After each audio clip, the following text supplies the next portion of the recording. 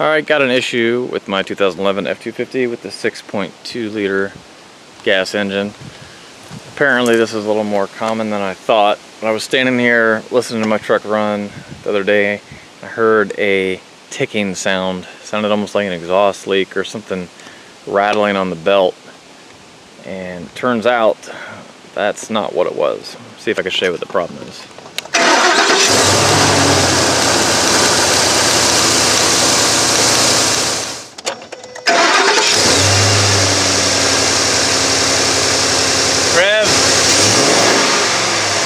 Alright, so if you saw that, that was actually a spark coming from the coil pack, and it was hitting on the thermostat housing there. So obviously there's an issue with the coil boot, but I guess it's a little more common than you'd think. And all this is a relatively low mileage engine, which is kind of surprising that it would be doing that to me. So luckily for me, it is this front coil pack. So I should be able to get a bolt underneath the front of that, and I think this will be serviceable. We can just change the rubber boot on the bottom. So I'm gonna take it out, get a look at it. Looks like I'm just gonna need a, looks like an 8mm wrench to get the bolt out. So let me go ahead and do that. So I finally get to use my new step here that I got as a present. It's perfect for working on a truck like this. But anyway, so yeah, it's an 8mm. So I'm gonna stick it on here. I'm gonna go ahead and remove this plug wire here. Kind of gives us a little more room. That's the one that goes to the lower spark plug. If you're not familiar, the 6.2 liter has 2 spark plugs per cylinder, one on the top of the head, one down on the bottom by the exhaust. Just break this loose. If I get that all the way off, go ahead and undo this. This looks like it's actually been off of here before. I'm gonna go get a little flathead screwdriver. We have to pull the red tab out first, and then it'll allow us to decompress this clip and just pop this off here. It's gonna be a pain to get with the air intake on here. There we go.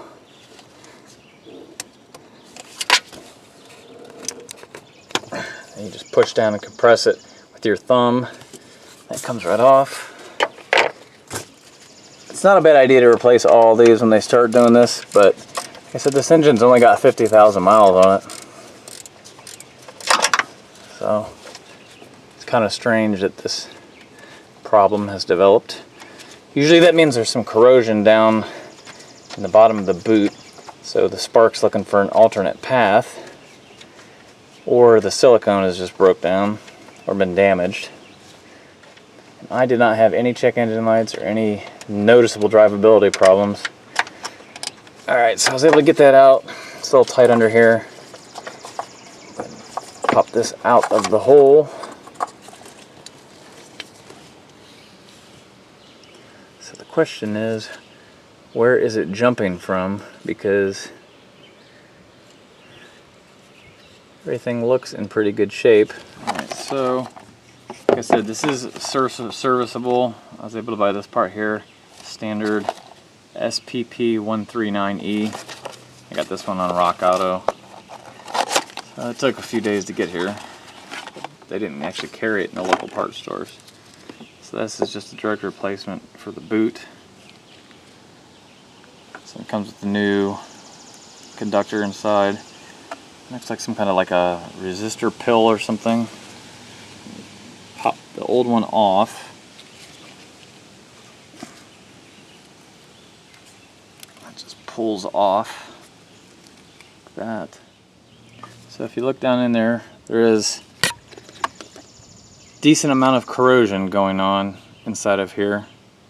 So I'm going to blow this out with some air, try to get in here and clean it up a little bit. You can see that some of the ribbing down the sides of the inside is completely corroded away. So I do not know if this coil pack is going to be salvageable, but I got this out.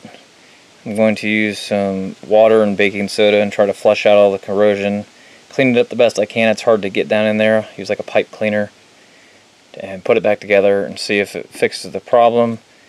If not, we'll have to buy a new coil, but we'll see if we can salvage this one.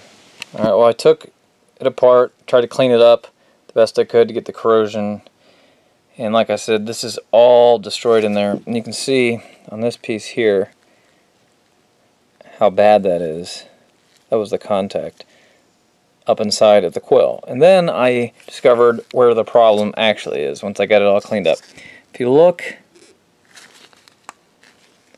right here on the side of the coil, down in the side here, you can actually see daylight, and that's because there is a hole blown right through the side of the coil, and that's where the spark was leaking out. So it actually wasn't the boot at all. It was coming out between the boot and where it meets this piece. So basically this thing is trashed. Unfortunately, I'm gonna have to buy a new coil. I thought I would try the boot first because it's obviously the cheaper thing, and that's where I thought the spark was. And in most cases on your modular Fords, you can get away with just replacing the boot. But in this case, obviously, you know, there's a huge hole in the side. So this part's gonna have to be replaced. So that's the answer. I'll stop at the dealer tomorrow and buy a new one. I don't recommend buying one of these from the parts store. Only genuine Ford. Alright, so I priced it out at the dealer, and it was cheapest price I could get was like $147, and then I found on Amazon the exact same part for $79, so I decided to wait a few days for the Amazon part. I didn't need the truck. Pretty crazy, you can get it about half the price for the genuine Ford Motorcraft part. So here's the factory part number, and then DG-526 is your Motorcraft part number. Alright, I'm going to get this put back in here real quick. It's reverse removal. Just slide this down in there. Now's a good time to make sure your spark plug well doesn't have any debris in it. You can blow it out with some compressed air, and we'll put that bolt back in and fire up the truck and make sure we're good to go. And I went ahead and pulled the spark plug out real quick just to check and make sure there was no problems with it. Everything looks normal because something was causing all that corrosion. But everything looks good with the spark plug.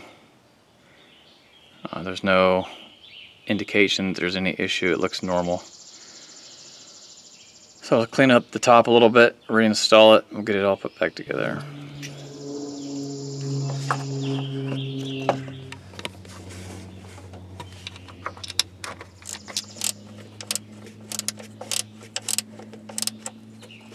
Just get everything plugged back in.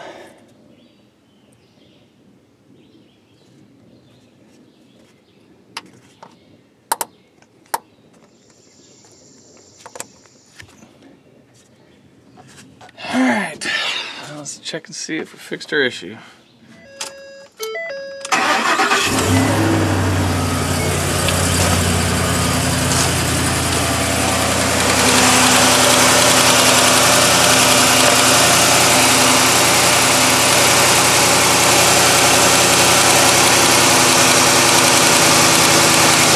Well, fixed that one, but there's another one doing it.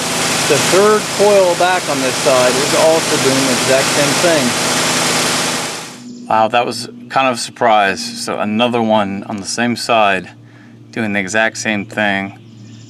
So let me pull that out and take a look at it. And so I pulled that out real quick and inspecting it, it doesn't look nearly as bad as that other one did. There's definitely a little bit of corrosion in there. Here's the boot. See, there's a decent amount of corrosion on the...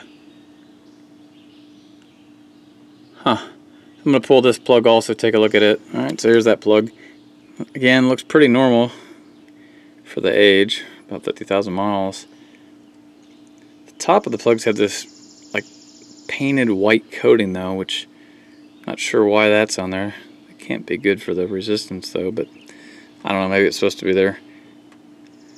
Clean this up a little bit. I'm going to see if I can fix this one with that boot kit that I had for the other one. I want to give it a shot before I have to order another $80 coil and then wait on it to come in. So we'll see. Alright, so we're back with our boot here.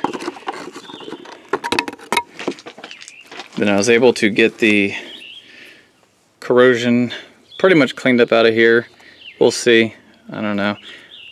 The fact that two of these have done this, it's telling me that, you know, it's about time to replace all of these.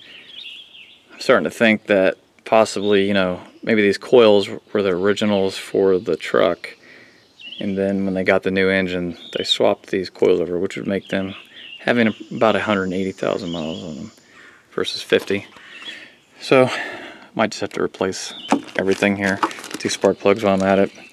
But we're gonna rebuild this for now. So first step is take this little pill here, and I'm gonna stick it down in here, and then we will put the spring up inside of here and then compress this onto here, and the spring will make contact with this will make contact with the internals here, and then the spark plug kind of rests in here. The problem is it's causing them to do this is when there's too much resistance through here into the spark plug, that the spark, it's so powerful it's going to find a way to get to ground, so it jumps wherever it can to the engine block. So if we get it to where there's, you know, it's good enough to where the spark can flow through the wire in the boot here and make it to the spark plug where it's supposed to be, that's the goal. Alright, I've got this all reassembled here. Let me slide it in and we'll see if that fixed it. Alright, we're back together. Let's give it a shot, see what happens.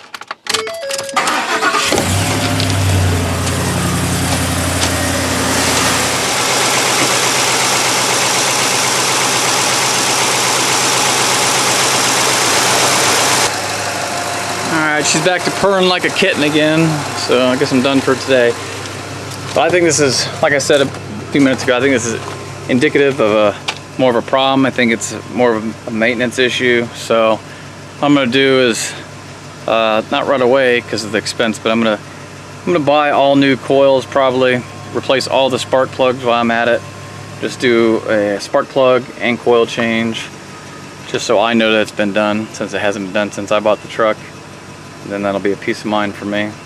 But anyway, could be an issue on your truck, you know, especially if you got a F-150 like a Raptor with the 6.2 or Super Duty. It's getting higher up there in mileage, so keep that in mind. You know, if you hear a ticking sound or you're having some more drivability problems or a misfire, you know, that's probably what it could be. Fords have always had problems with the coil unplug system, so nothing's ever changed. So give me a like if the video helped you, subscribe, and leave a comment if you have any questions, or maybe this happened to you. You can share your experience with me. Thank you.